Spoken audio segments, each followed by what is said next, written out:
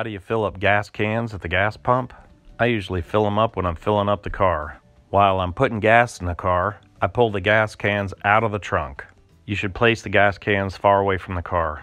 That way it's further from any ignition sources. You want the cans on the ground, not in your trunk. You don't want to accidentally spill gas in your car. If you do, you'll be rolling your windows down. Ask me how I know. You don't want to fill these cans all the way to the top. When you put the gas in, the gas is cold. When it heats up, it expands. They say don't fill it up past 95%. I usually go 3/4 full. If you're a pessimist, a quarter empty. I like to put these plastic caps back in. It just seals the can better. Now you can put the top back on and close the vent back up. If you spill any gas, wipe it up. If you put it in your trunk could get pretty hot. The gas could expand. That's why I don't fill them up all the way. That's how I fill up gas cans.